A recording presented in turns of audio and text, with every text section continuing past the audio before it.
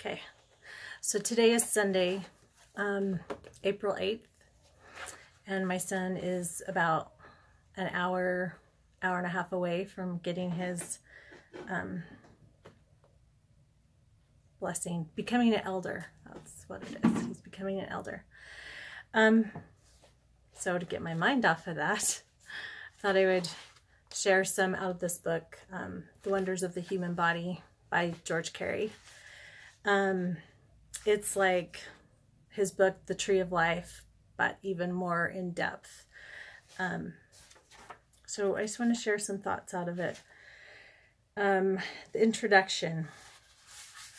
He's talking about, somebody wrote the introduction talking about George Carey. So they're talking about it as the author. The author of this work has found the key, and he has turned it. Erect and unafraid, for he has nothing to lose or to gain. He reverently offers you that which you are seeking. He does not claim to be the only one who has discovered the key, but working along the lines hinted at by some modern and many ancient seekers, he hereby presents the results of his many years of scientific research. He shows that the correct translations of the Greek and Hebrew scriptures plainly state that all the allegories and fables of these works refer to actual, physiological facts, and the statements, "Seek ye first the kingdom of heaven, and all things shall be added unto you. The kingdom of heaven is within you, and be ye therefore perfect as your Father in heaven is perfect," can be physiologically and chemically explained. And then jumping to the foreword, which is by the author, he says, that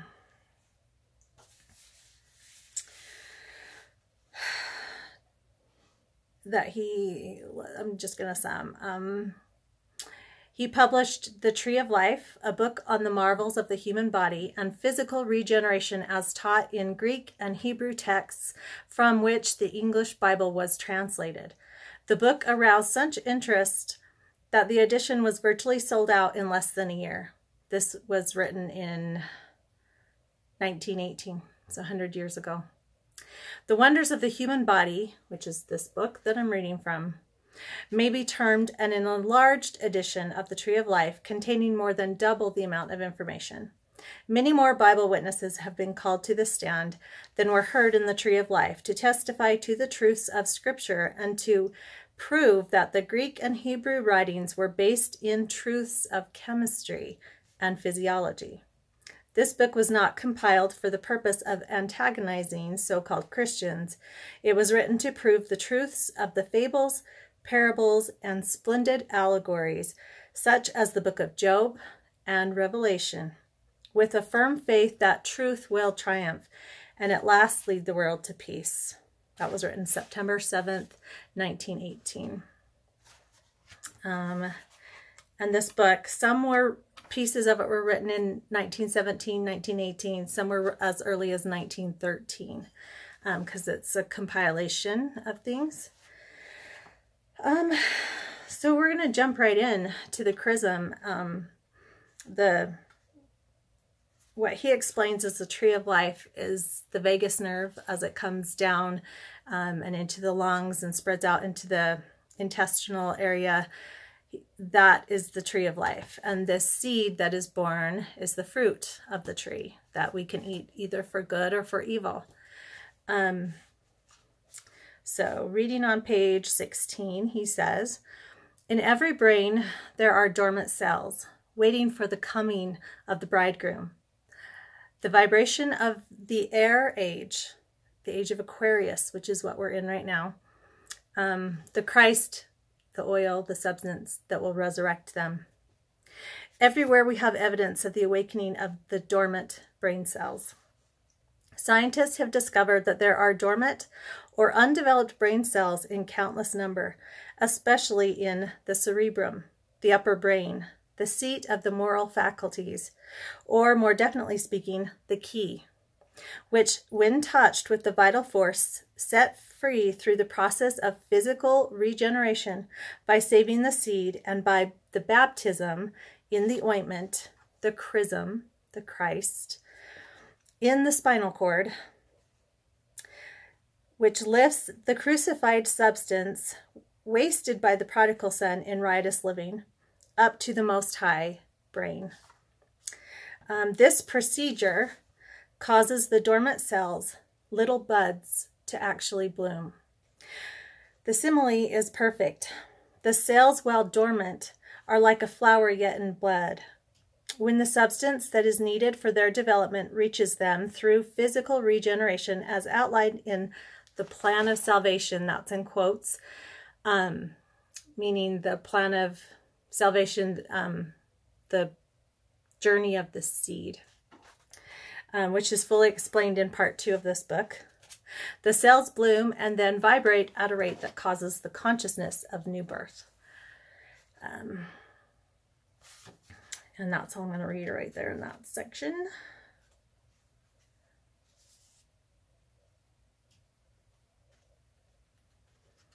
Bear with me, I did mark these. Well, I have so many pages marked that I had to stick extra. Okay. So this is also referred to as the secret secretion. And he just explains that a little bit. I want to read this paragraph. He says, the word secret, this is on page 106. So the word secret is derived from secretions. The upper brain, the cerebrum, contains the secretions, gray matter, creative, or that creates, builds and supplies all the life force of the human temple, which is the soul of man, which is Solomon's temple. That's us. Solomon's temple is talking about us. And then he says this little piece about prayer, which I'm going to do a separate video about because he has a lot in here about it. But the cerebellum is his throne, where God, creator within us, sits. The cerebellum is his throne. Prayer or desires expressed by man in the cerebellum for righteousness is answered in the cerebrum. Thus, by prayer to God within, and in no other way can man overcome the adversary or the carnal mind, which is an enmity to God. I'm going to do another video about prayer and photons and light and how this all works. So skipping again.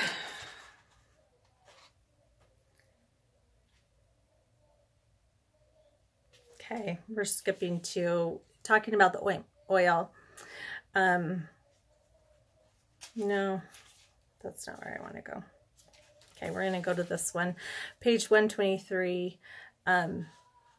So in my last video, I said that the seed was born both in Bethlehem and at the same time as being crucified or sitting in the tomb for the 2.5 days that the moon is in your sun sign. What I'm going to read next is where I got that from.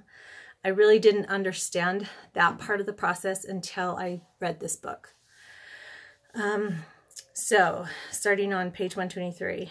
Every 28½ days, when the moon is in the sign of the zodiac, that the sun was in at the birth of the native, you, there is a seed or psychophysical germ born in or out of the solar plexus, which is the manger.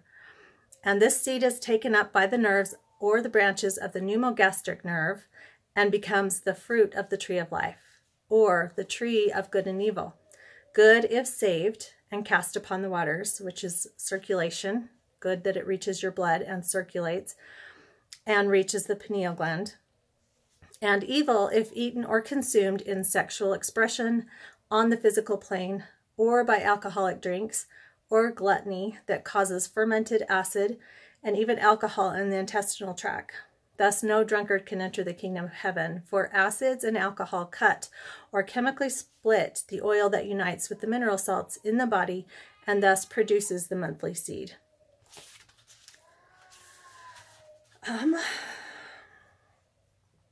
Okay, this is the paragraph. The seed born every 28½ days, making 13 in 365 days, that is 13 months, remains 2½ days in Bethlehem, the house of bread, which is the solar plexus. Then is carried up pneumogastric or vagus nerve and across the medulla oblongata and enters the cerebellum to remain 2.5 days. Thus, where there was, oh, that's, my daughter scribbled. I have to just show you. My daughter scribbled in my book. I'm so not happy. So she scribbled over like the most important paragraph to me. But so my point is here, he's saying that it sits both in Bethlehem for 2.5 days, and it sits in the tomb after it's crossed the Ida and Pingala nerves for 2.5 days and reached the optic thalamus. So to me, that made a lot of sense when I read that, because it's a cycle, it's a loop. So just as one seed is dying on the cross, another seed is being born. So we're never without that process going on, which is also another beautiful thing, because you're never without that chance to do it right again. I talked about it in January. I totally wasted the seed and had a completely different experience than the first 2 months I had been practicing this. And that was a good thing for me to see the difference. And then February, I followed the rules and did what I could. And then I've had 2 moon times in Virgo in the month of March. So I've done this a total of 6 times. I've done this almost a half a year now. April will mark my halfway point through the year. And there's always another chance to get it right. And I think that's what's so beautiful about it. It doesn't, you know, you can so-called fail, sin, or consume the seed, but there's another one coming up right after it. And that just reminded me of something that I wanted to see if I can find to share. It'll take me a second to flip through because I seriously have... Okay. So talking about this good and evil, and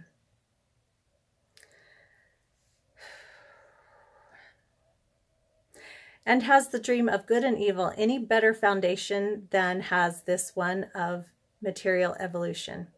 We are here to solve the problems of life, not to evade them, and to name the mighty operations of eternal wisdom good and evil is simply evading instead of solving. The universal principle, spirit or God, is impartial.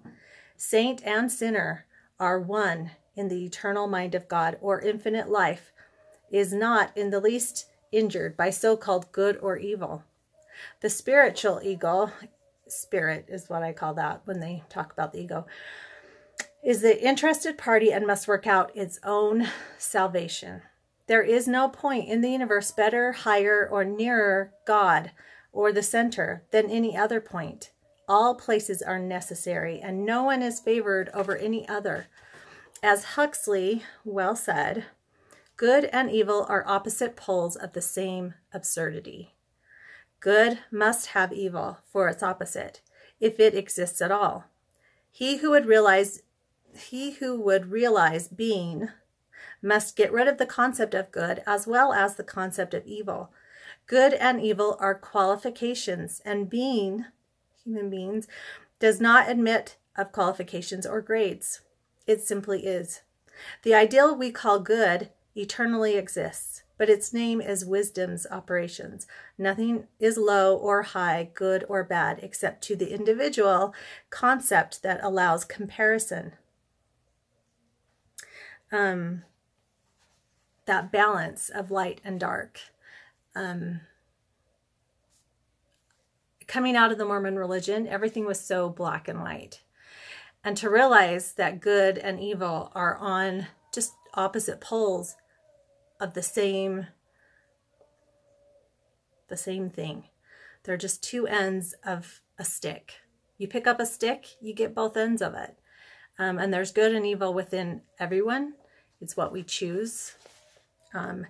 And someone who is on this path wanting to preserve the oil, living a righteous life means not following some church or some set of rules, but really listening to that inner spirit within yourself that will tell you right from wrong. And he has a whole bunch of stuff in here about intuition and following that part. And there's that quote, as a man thinketh in his heart, so is he. Well, the heart is a cerebellum. The heart is not this pump that keeps our blood going that we call a heart. The true heart, as we think, so are we in our hearts. That's the cerebellum. That's where our thoughts come from, either for righteousness or for evil, for service or selfishness.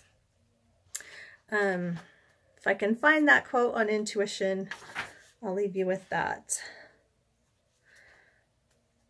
Because I just wanted to share a few little things that were on my mind, help distract me from what's going on. Geez, I can't believe I didn't. I have the word intuition right next to it, so I could easily find it. Well, clearly I'm flipping in the wrong. That's crazy.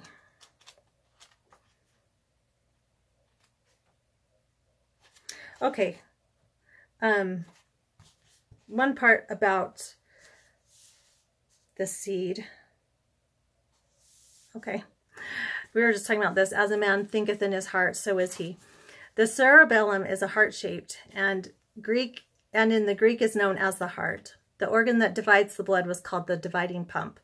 The seat of thought is the cerebellum. Our thoughts shape our lives. If we think continually below the solar plexus in the kingdom of earth, again, the solar plexus is the median of our body.